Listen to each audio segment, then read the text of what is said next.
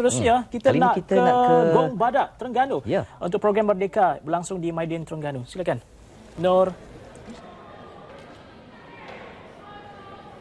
Baik, terima kasih buat Hazri juga Razwin di Kesepuri dan kini langsung dari Maidin Mall Gong Badak, Kuala Lumpur bagi program My Merdeka bersama dengan Bulan Kebangsaan 2017 Negara Usaha Hati Sejiwa bagi lokasi yang ketiga selepas Selangor juga Pulau Pinang. Dan kini kami mulakan aktiviti seawal pagi dengan pelbagai program yang disediakan dan juga saya bersama dengan orang kuat bagi program ini iaitu Cik Rafi Muhammad, itu selaku pengarah bahagian komunikasi, visual dan juga seni Reka Jabatan Penerangan Putrajaya. Jadi Assalamualaikum Cik Rafi. Waalaikumsalam. Jadi boleh kongsikan antara pengisian kita dan juga sepanjang 3 hari di Maidin Mall Kuala Lumpur ini?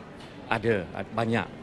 Kita sebenarnya sebab sempena sambutan Bulan Kebangsaan ni, semua aktiviti dan program yang kita buat sediakan ni adalah untuk menggelorakan semangat masing-masing. Jadi cara kita tu adalah untuk sebagai pelantar ekspresi untuk orang di timur ni datang untuk kita sama-sama merayakan Bulan Kebangsaan. Jadi kita ada yang paling penting sekali bintang patriotik. Bintang patriotik tu bermula dah sebelum lagi. Dia dah mula dan akan final hari ni. Jadi semua dijemput hadir. Yang ni kita ingat takkan ada lah tempat lain yang mana peserta-pesertanya dengan persediaannya, dengan bakatnya, orang kata kalau dia nyanyi itu dia menceritakan bahawa betapa cinta dia pada negara. Dan kita ada juga untuk kanak-kanak yang datang untuk buat puzzle, orang kata jigsaw puzzle tu.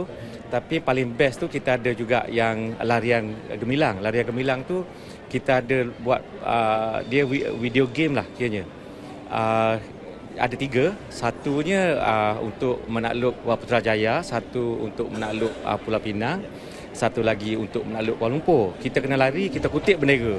Jadi dia adalah satu yang orang kata budak-budak daripada kecil dah pun melahirkan semangat untuk berminat untuk nak mengumpul bendera. Dia mengumpul bendera ni dia dapat duit. Jadinya pada kita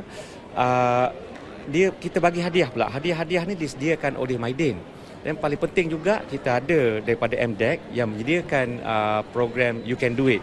Program You Can Do It ni adalah macam mana cara memberi maklumat kepada orang ramai cara macam mana nak buat duit. Jadi kat sini kita ada juga yang macam mendidik orang ramai yang sepatutnya boleh berniaga, tahu berniaga tapi perniagaan tu tak berkembang. So datanglah ke sini hari ini untuk kita sama-sama belajar macam mana cara untuk mengembangkan lagi perniagaan kita. Dan kita ada juga yang mari melukis untuk kanak-kanak. Ada hadiah juga. Jadi yang ni program yang paling popular lah yang kita ada. Kiranya kalau kita boleh bandingkan negeri mana yang paling berbakat ikut zon ni. Itu antara yang menarik sepanjang 3 hari di sini Cik Rafi. Jadi kita harapkan warga Terengganu terus berkunjung ke Maidin Mall untuk hari terakhir pada hari ini. Jadi saya kira itu saja dapat kami kongsikan. Nantikan juga untuk majlis peresmian akan disempurnakan oleh Timbalan Menteri Komunikasi dan Multimedia Malaysia, Datuk Jalan Johari pada pukul 11 pagi nanti. Terus kembali ke studio bersama dengan Razwin dan juga Hazri.